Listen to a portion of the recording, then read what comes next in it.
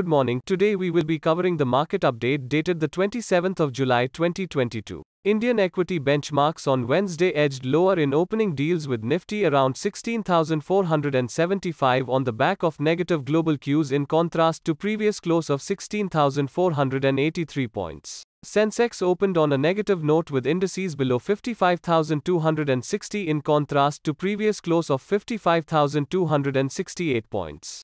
Unilever, the consumer goods giant that owns brands ranging from Ben & Jerry's ice cream to Dove skincare, raised prices by more than 11% between April and June as inflation surged around the world. Russia's war in Ukraine has exacerbated rising prices for almost everything, from wheat and cooking oil, to natural gas and crude oil, making it more expensive to produce goods. Those costs are being passed on to customers, either through reduced sizes or higher prices.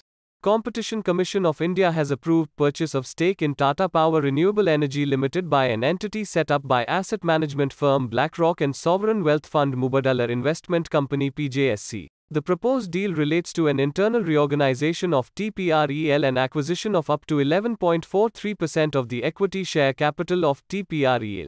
ECGC Limited's chairman cum managing director M. Senthil Nathan on July 26 said the listing of the Export Credit Agency on the stock exchange is likely to happen in the last quarter of the current fiscal. The state-owned entity on July 26 introduced a new scheme to provide enhanced export credit risk insurance cover to the extent of 90% to support small exporters under the Export Credit Insurance for banks. The scheme is expected to benefit a number of small-scale exporters availing of export credit with banks.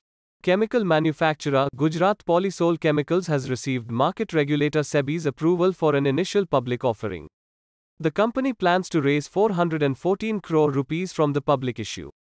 It will offer equity shares having a face value of 10 rupees each. From the total of 414 crore rupees, the company will have a fresh issue of equity shares worth 87 crore rupees, and the remaining 327 crore rupees is the offer for sale. You can contact us from the details mentioned on the screen via missed call, WhatsApp or email. Thank you for being patient and listening the video to the end. Please do like, share, and subscribe the channel to know the latest updates in the market. That's all for today. See you tomorrow.